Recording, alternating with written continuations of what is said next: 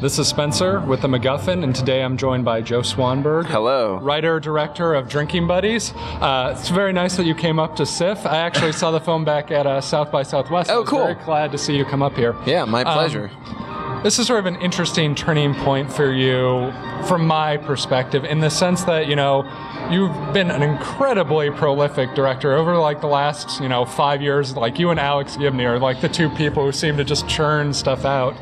But this feels like a much more sort of polished, I hesitate to say Hollywoodized, but it's sort of much more larger in scale. Yeah. Was that something that you had sort of thought about doing for a while? Was this a special project that's a sort of something separate from the rest of your career, and you might go back to smaller stuff after this? What is this in your career? Yeah, Hollywoodized is not an insult for this movie. I want. Yeah. Well, I mean, truthfully, the way that I always thought about Drinking Buddies was as a studio movie, but as like a 70s studio movie, when studios were making this kind of stuff. And I wanted it to be a Hollywood movie. I want it to be accessible. I want it to play a lot of theaters. I want a lot of people to see it.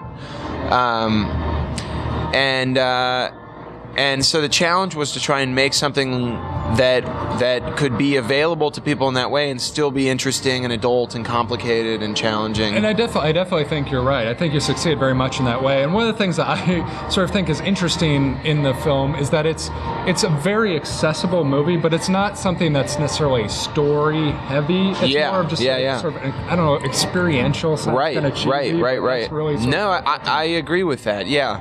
It's like probably a defect in my character that I'm still working on. Like, I'm so allergic to story that I almost don't know how to handle it. Like, it doesn't come naturally to me. I'm so interested in characters that I just easily get lost and wrapped up in that. As a filmmaker, I'm attempting to sort of challenge myself and open myself up to story, learning to get better at that. I think it can be really useful and helpful, actually, as a skeleton for the audience to sort of hold on to. And maybe I could still provide the experiential character I definitely base. feel like this is definitely a sort of intermediary step between the two. I mean, it's definitely just... It's more story-heavy than anything I've made. Very much so. And it's also much... I'm not to say your other stuff's inaccessible or something like this, but this is something that's much more sort of a mainstream... I agree. Yeah, I agree. That was a goal. Yeah, I think I'll move back and forth. I mean, hopefully I'll do things bigger than Drinking Buddies and smaller than Drinking Buddies over the next couple of years. Which I think is very cool, but that's sort of one of the things I wanted to ask you about in terms of your career. I mean, I don't want to judge it from the outside, but there's some sort of characteristic, and I mean, obviously Alex Gibney, as I mentioned before, is proof that it doesn't necessarily a bad thing, but you are a guy who's done a lot of quantity of film. Is there any sort of concern as a filmmaker about, I don't know, tapping yourself out, getting to a point where it's more quantity than quality, something like that? And I don't know, how do you sort of know when you are putting something out there that you think is a product worth checking out versus just, I've got 3 months, I'm going to make a movie, something like that? I actually don't differentiate between those things because films that I've made very quickly have hit with audiences and done well. Films that I've really labored over haven't. Sure, totally. So the lessons I took away from that are that it's project by project, and sometimes something that you do very small and very quick registers with people. And, I mean, we get examples every single weekend of huge blockbuster movies that Purge, a lot of thought. The Purge just came out, and that was like, I don't know, what, $500,000 million budget or something like that, and that made $30 million. Yeah, you can't tell. There's no surefire recipe to this other than spending a ton of money promoting a movie, which seems to work most of the time. But yeah, I with each project, it's just what I feel I'm most excited about that moment, and what I think I can successfully get away with, in a sense. Like combination of my own personal excitement, actors' availability, and all the other 100,000 elements that have to fall into place to actually make a movie. Well, that was one of the most interesting elements of this film is that you had Ben Richardson as the DP on this, who was I don't know. I know chronologically if this was done before or after Beasts of the Southern Wild. After. This was his next movie. Wow, like what a time to get him. I mean, the film looks understandably beautiful. Is that something that you paid more attention to? Was it sort of a serendipitous sort of like, oh, he's available and he's willing to do it, let's use him? Or do you care as much about how beautiful it looks versus what the character story is? Certainly. The photography always has to be there to help tell the story and has to be right for the movie. Ben and I worked incredibly well together. He's a person who, you always hope for a sort of unspoken mind meldy experience with any collaborator that you're working with, where at the end of a take you don't even have to talk about it. You kind of look at each other and know whether you got it or whether you should do another one. And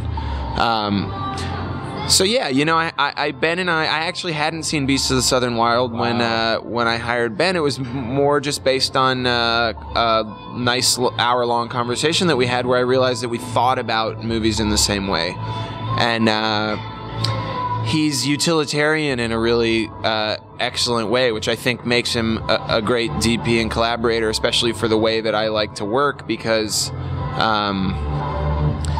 he's not precious in the best way possible. He's not there trying to put together pretty shots for his demo reel. He's a storyteller the same way I am, and his main concerns are performance and storytelling. So, and also he and I are both people that really appreciate the happy accident. We're not looking for perfection. We're actually looking for aliveness.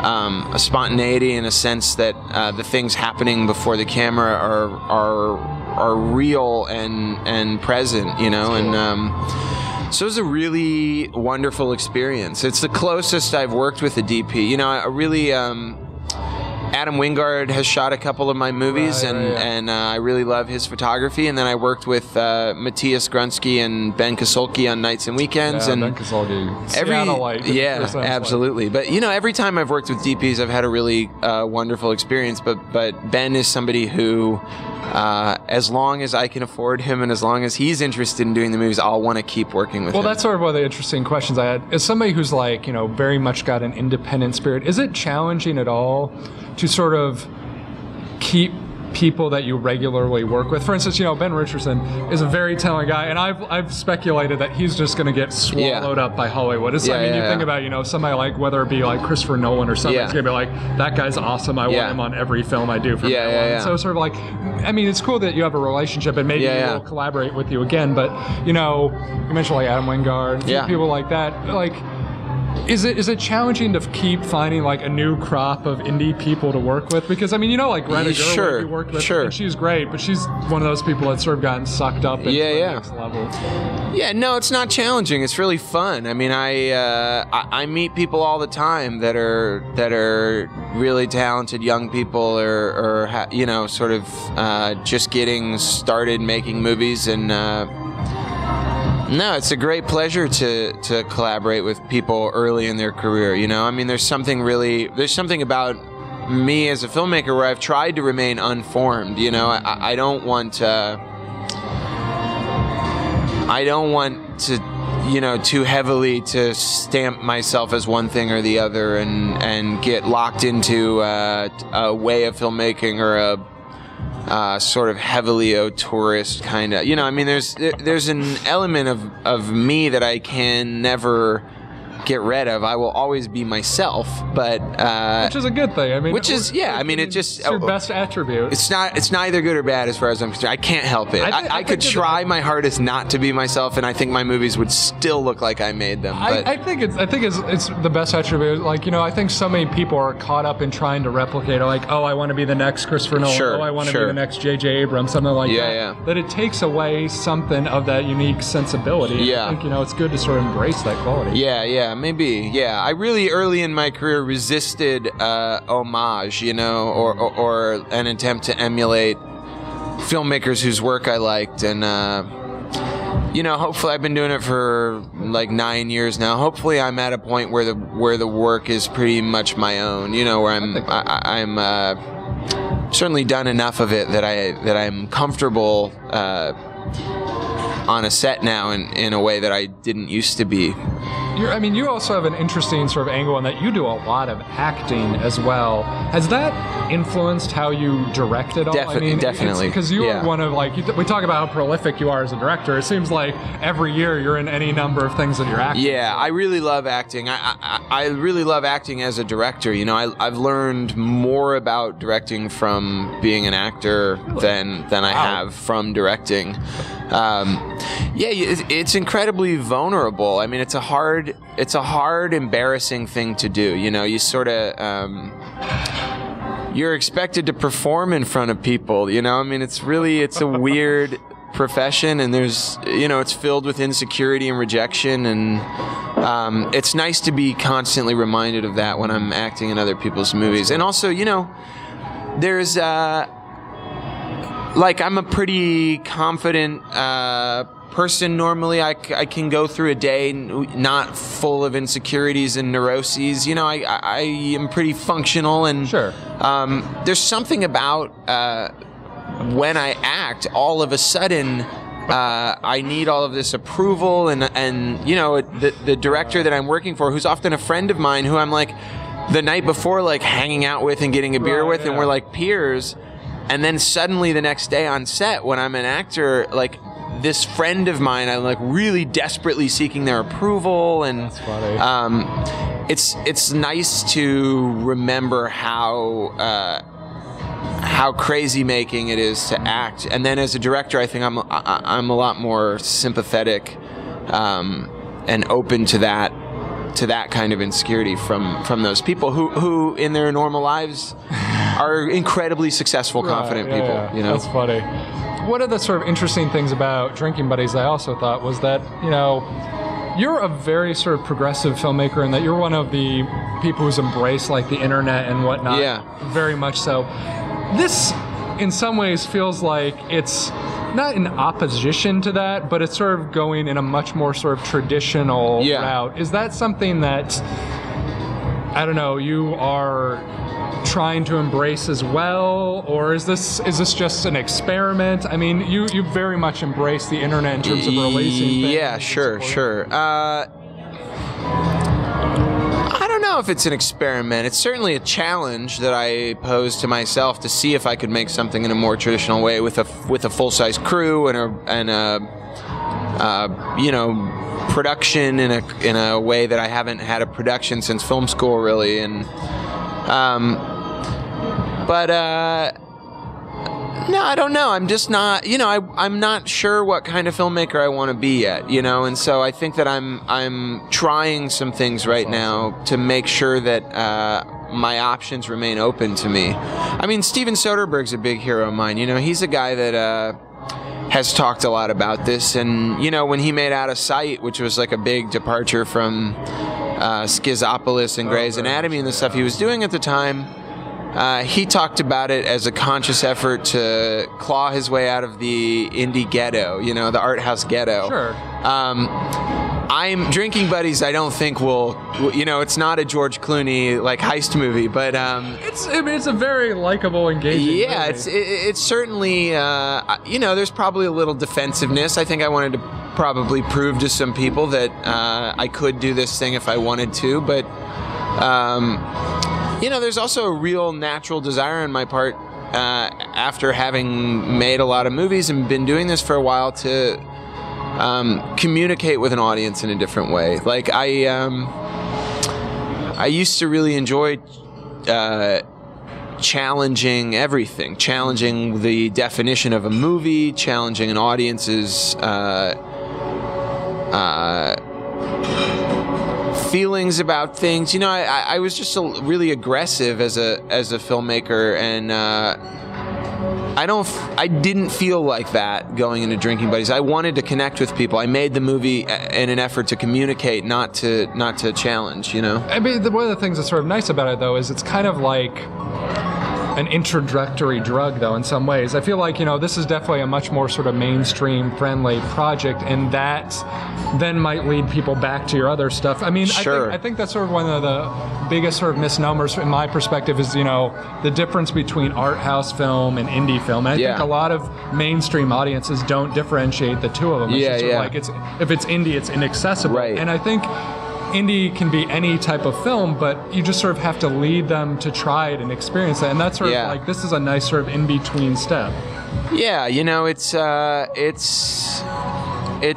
hope accessible, you know. I think that word will come up a lot, you know, and it's tough to totally define, but, you know, certainly my intentions were honest, you know. I wanted I had things that I wanted to say, and I wanted as many people as possible to be able to engage with those things. You were very smart in casting, though. I mean, you got, was it Jake Johnson, Olivia Wilde, Anna Kendrick, and Ron Livingston? Yeah. We're all, like, immensely likable, engaging people. Sure. And, like, you talk about wanting to make it easy and accessible to people. Like, those people are probably, like, the perfect people. Well, you know, I want to work with likable people. I mean, selfishly, I want to spend my days, my creative days around people who I like hanging out with.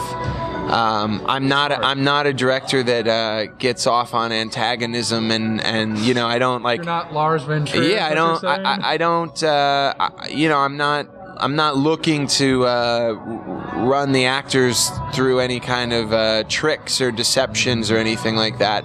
I want a sort of open plane of communication, and you know, I want to work with really smart people who can have a conversation that isn't about movies. And you know, that's a big thing for me, and with all four of those actors was the case that they're all fascinating to talk to offset, you know, and especially with improv and with asking them to bring a lot of themselves to the movie. I needed people who had a whole deep well of life and experience to draw from, not people that have just been movie creatures their whole life, you know? So the film has been bought by Magnolia. What's the release strategy? July? It's going to come out on VOD July 25th, and then it's going to open in New York on August 23rd and start playing around other theaters after that. And website for the movie? I don't know, actually. The Magnolia Pictures website is where to go. But. And in terms of you, is there anything else you want people to look forward to from you that you've got? Sure. Well, I acted in a movie called You're Next, horror film. Amazing. That's one of those great tragedies. I missed it. Yeah. Well, you'll get a chance to see it in August, and then I did a movie called All the Light in the Sky, which actually started playing festivals before Drinking Buddies, and then I think it'll come out after Drinking Buddies. So keep an eye out for that sometime this fall. Hopefully it'll come through here. And you have a Twitter, as I recall, for people to keep up to. It's Joe_Swanberg. Awesome. Well, thank you so much, Joe. Thank I wish you luck. Check out Drinking Buddies. It's a lot of fun. Please check out Drinking Buddies. Check out more interviews at MacGuffin. That's MacGuff.in, and we'll see you next time. Can't stop me. I'm on fire tonight. Magneto can't stop me. I'm on fire tonight. Even Zod can't stop me. I'm on fire tonight. It's tight, don't even try to bite the side of style. Mr. Spock can't stop me. I'm on fire tonight. The Wrath of Khan can't stop me. I'm on fire tonight. The Borg can't stop me. I'm on fire tonight. Because I've got space game and it feels alright.